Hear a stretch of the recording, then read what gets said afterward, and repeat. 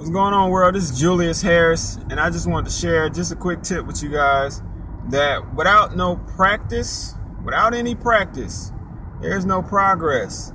So if you really think that you're going to skip levels with success, or just skip and get to where you want to go and just wake up in your dream home, in your dream house, your dream car, and you live in your wherever you want to be, it's not going to happen.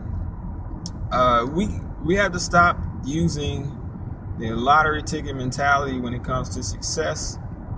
So just understand that without any practice, there's no progress. So what I mean by that is you have to continue to do something over and over again to get the result that you're trying to get.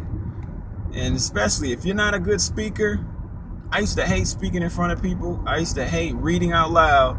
But what I had to realize was, if I always ran from that, if I always never took any steps toward to overcoming that fear, then that fear was going to haunt me for the rest of my life. I'll always be running from it for the rest of my life.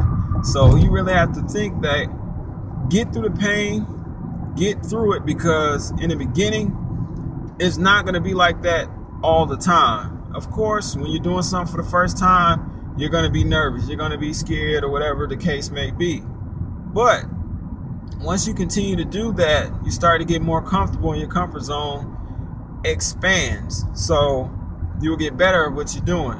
So without any practice, there's no progress. All right, that was my tip for the day. This is Julius Harris signing out. Hope you guys have a blessed day. All right, peace.